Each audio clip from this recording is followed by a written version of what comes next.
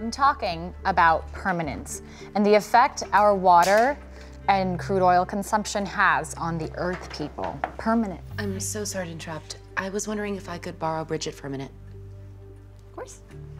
Bridget.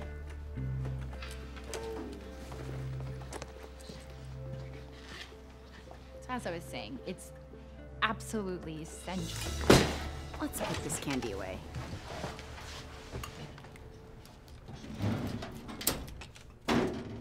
Why'd you do that? What? Why'd you move those? Oh, I didn't want to be tempted. I stress eat, you know? No, I don't know. Oh. No, I didn't mean that you, I just meant I used to be like you. Like me, how? I get your headspace. You know, you feel trapped in your own body, like someone's picked out your Halloween costume and they show you and you're like, no, I would not like to wear that. I don't have a problem with how I am. Oh, of course. Yeah, no, I This is just how we look in my family. Right. So, thank you for taking the time out of class. I see you have a pretty intense course load this semester. Because the last guidance counselor made me sign up for like 900 classes because I apparently had too much time on my hands. Why? Because I got caught smoking a cigarette in the parking lot once. Oh. I mean, it seems like last semester you were having issues making it to class. And so now I have more of them. Classes or issues? Both. So, how do you like art? How do I like art? It's art. No, you have a class. It's fine. The other day, the teacher asked us to draw what we think the back of our eyes look like because that apparently represents your soul. Huh. But all I see back there is black. So. Okay, so, I just wanted to check in because... About the pictures of Miriam? Everybody knows you're pulling in kids from class and interrogating them like it's freaking Guantanamo. Yes, I'm trying to suss out who's behind the pictures. For Miriam's privacy. Well, I mean, she can do whatever she wants.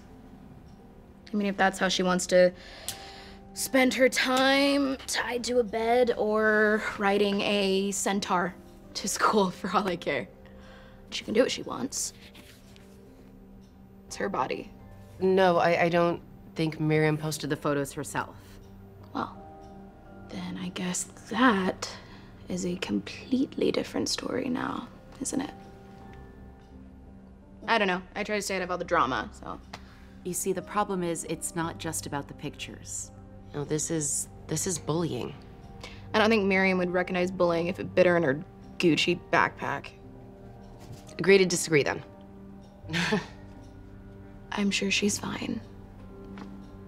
She's not gonna off herself and leave her blood on your watch if that's what you're worried about. She would never do that. She could never no longer be. Are we done? Almost. This is you, right? That's you with Miriam? Middle school, yeah. We danced together, and now I guess we're just more aware of each other now. I don't know, we don't really talk anymore. Did something happen? I grew out of it. And I'm like pursuing more intellectual areas now, so. Oh, how so? Feminism, you ever heard of it?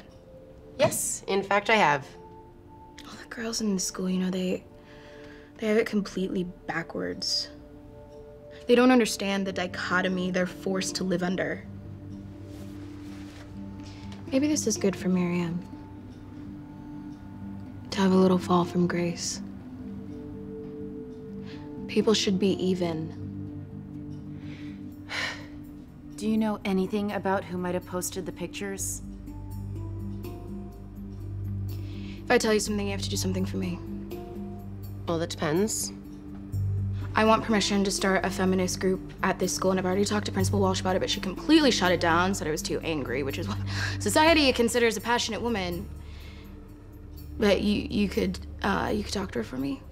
Yeah, I can try. P. Walsh loves me. What you got? She was dating somebody new. And she didn't want anybody to know, but I could tell because something had, like, shifted in her face. How do you mean? Miriam never smiles. At least, like, not in the vulnerable way. But one day at lunch a couple weeks ago, I saw her do it. It was kind of weird. And she's, like, always dated a bunch of dudes, and they're, like, usually older. But none of them ever make her smile. Not like that. This was somebody new. So, they could have posted the pictures in the app. I don't know. But I mean, you should ask that weird kid, Roger. Roger, I don't... Yeah, he's, like, always hunched over and kind of brilliant, Asperger-y, always wears a serial killer hoodie. Roger. He definitely made that app. He made the app? Mm-hmm.